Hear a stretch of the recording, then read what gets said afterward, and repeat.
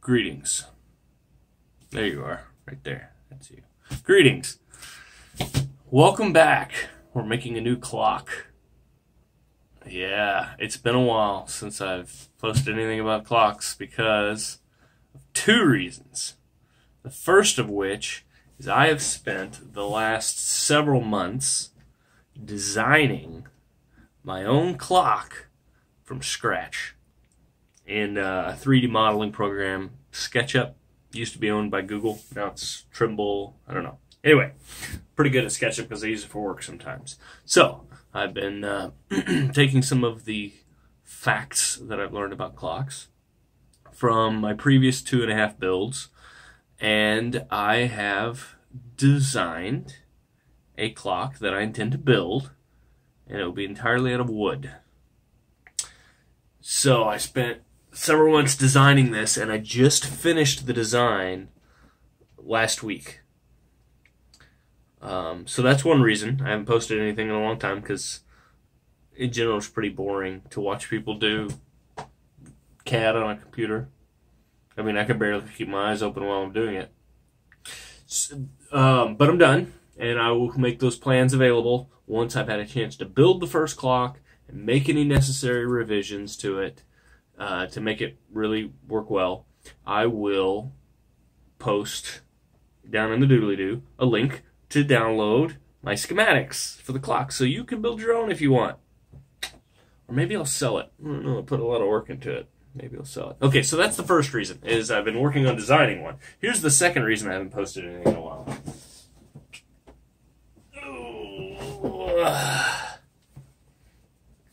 I had a kid. His name is Jack Anthony Haller. He's about 3 weeks old, and he takes up a lot of time. He's a good kid, though. Good sleeper, good eater. No complaints there. He gets more sleep than I do, and I'm very jealous of that. I'm going to try not to hold it against you, buddy. But welcome to the family. So, we're going to have a little helper here. So, two very good reasons. Now, let's talk about this clock. Let's talk about this clock. It's going to be a wall clock, not like Big Boy back here. It's going to be a hangy-do on the wall kind of clock with a meter-long pendulum, a true pendulum, 1 beat per second, and absolutely massive. I mean, I'm cutting out one of the pieces of the frame. It's a 20 inches diameter circle. Okay.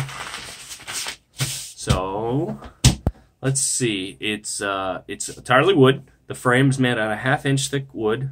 The gears and other components will be made out of 1/4 inch thick. And I've designed all this stuff, and then in a 3D modeling program, took the parts and flattened them and put them on a 1-inch grid. And then I had this huge template printed at like a place that prints construction prints. There's one in town called Repro Graphics, and that's why I printed it out there. 36 inches by 9 feet.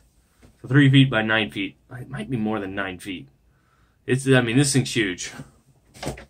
Here's the rest of it. I've already cut off all of the 1/2 inch parts, and I'm working on them now. But here are the remaining 1/4 inch thick parts. Oh, it just goes on, man. It goes on. And I will make these available once I've had a chance to revise them so that I know that they work.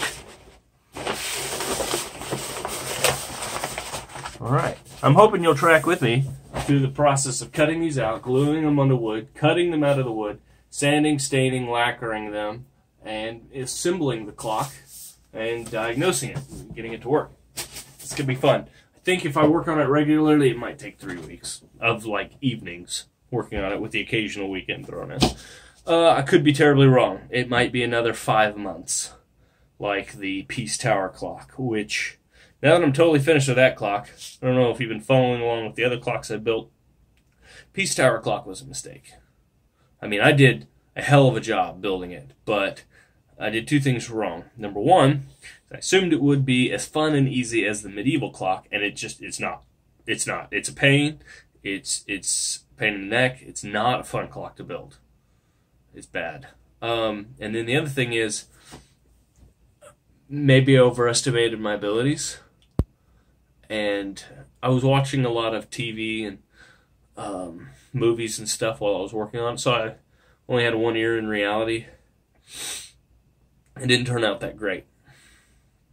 I think I should have paid a lot more attention. Well, when I got started, the only ruler I had was about this long, and I did not have any kind of measuring tools. Since I've started building that clock, I have acquired calipers and other measuring tools. I got freaking compass.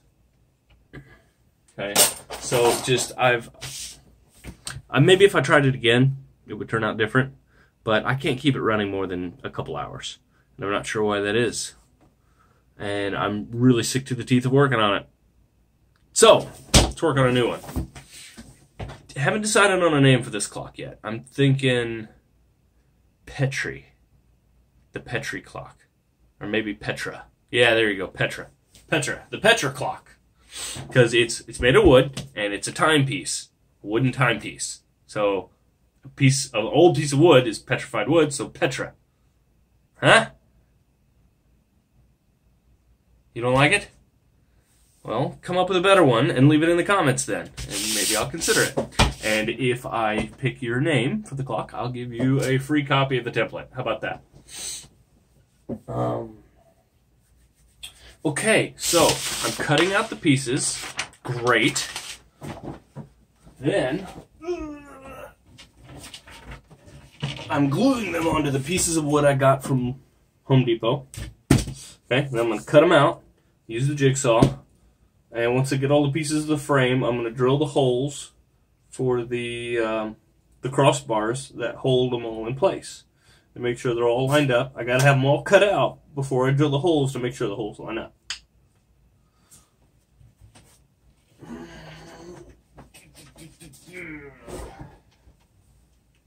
So this is what I'm going to be doing for the foreseeable future. Is just cutting out these pages, gluing them onto paper, onto wood, and then cutting them out. Nothing really interesting is going to happen until that part is done. But I don't want to rush it. I want to take my time. I'm going to, like I said, put them on the wood and cut them out. Then I've got, at the recommendation of my grandfather, who is a lifetime, he's a master woodworker. I got this sanding sealer. He said you got to seal it so that you got to seal it up to keep the humidity out, because if you don't, the wood will warp, the clock will stop. If you put this on there, the wood will not warp, like good furniture or something. I guess the wood doesn't warp. So we got sanding sealer. I'm going to seal it and sand it, I think in that order. I don't know. This says sand first and then seal. Maybe I'll sand it and then seal it. I don't know. I haven't figured it out that far yet. But after that, we got the good old lacquer. Use that on all the other clocks. This is good stuff. Makes it a good hard surface that doesn't wear down as fast as wood might. Let's see, we got a new Dremel. This $10 Dremel tool from Harbor Freight, Hazard Thought. They last about as long as one clock project, so I just ended up getting a new one for each clock. And then, for this one, for this clock, there's going to be a lot of axle holes. In the base, in the frame, in the gears, there's axle holes and everything. And they have to be like perfect up and down. And I learned from drilling the few previous gears in the other clocks, I'm no good at this. I'm no good at this doing it by hand. So I got a new tool. Behold, my bench drill press. Ah, cool, huh? Yes, yes. I know you're all jealous. You're jealous of my drill press. What? Yes, it was cheap. It was from Harbor Freight. Well, it only needed to last as long as it takes to build this clock. It was 65 bucks, you know? Can't beat that. As AVE says, sore dick deal. Can't beat it. See what else we have. We've got glue. I'm using 2 parts Elmer's glue, 1 part water in a baby food jar with a cheap sponge paintbrush to apply the glue onto the paper so that I can put the paper on the wood. I've noticed, I suspected this might happen and I was right. When you get glue on enough of the paper begins to warp. It becomes elastic. And if you're not careful, when you put it on the wood, it will deform. So you have to be really careful when you're applying the glue to the paper and applying the paper to the wood to make sure you maintain its shape and size while also avoiding wrinkles. So I'm still working on the most effective method to do that, but it seems like if I put glue on like a quarter of the paper, and then if I just put glue on a quarter of the paper and then kind of fold it over a little bit, glue it. You know, how about I just show you? Alright, can you see alright? So, here's a piece. Imagine the table's wood. You put a little bit of glue on the very end and put it down. Okay, and it's down. And then you put a little bit more glue on the next parts. And then fold it down. And then so on and so forth until it's down. I've only done one of these, and I did that. It worked out all right, but I'm still not totally thrilled with it. So I'll see if I can find a better way to do it. I might put the glue on the wood first. These frame pieces are a little more intricate than, say, a gear, and they're huge. So once I get down to the gears, and pulleys and stuff, it may not be that big a deal. So we'll see what happens. Anything else worth mentioning? Still got my trusty number 11 blade. I have a normal pair of scissors, but I don't intend to use them much. I've got a brand new box of drill bits, every size and shape and flavor you could want. And I've got... One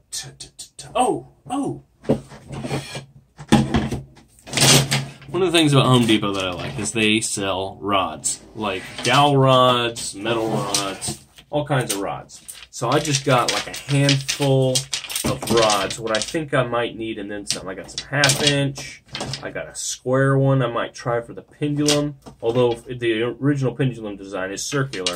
I thought a square might deform even less. I've got an aluminum bar, 3/8. I've got a 3/8 wooden dowel rod, and this is oak. This is oak wood, and man, it is strong. I was really worried that my thin little crossbars on the clock might not hold, but this'll do it. I know this'll do it. This is much stronger than it looks. They have some other ones of another type of wood that's not nearly as strong. And then I have, of course, my 1/8 inch steel rod, which will be, most of the axles are going to be this. So, let's talk about this clock that I've designed. I don't have any visual aids right now, so I'm just going to have to tell you about it.